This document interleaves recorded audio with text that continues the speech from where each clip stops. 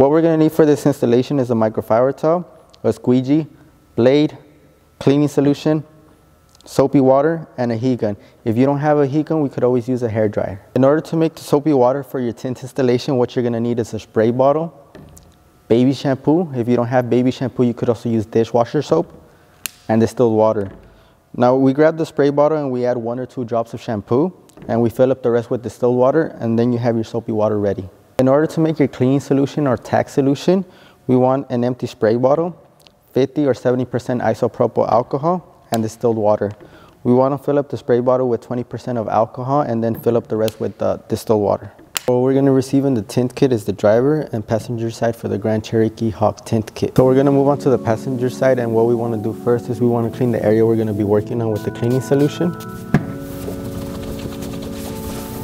After that, we want to spray our soapy water, and the passenger side is going to be the top piece. We want to spray our fingers, make sure they're wet. We grab the piece and we spray it. And now we just line it up.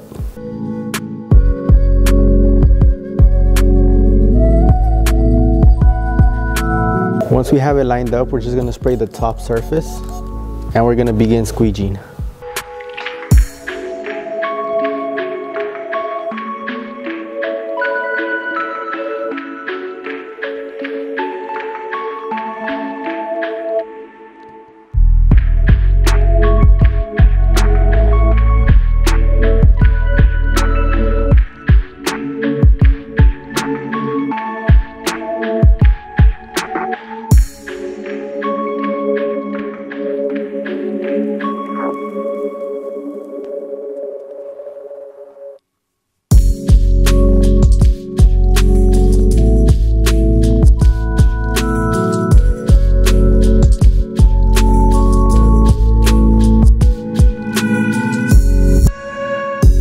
If you're having trouble towards the middle, what you want to do is squeegee out the water here, and then it's going to stick to the lens.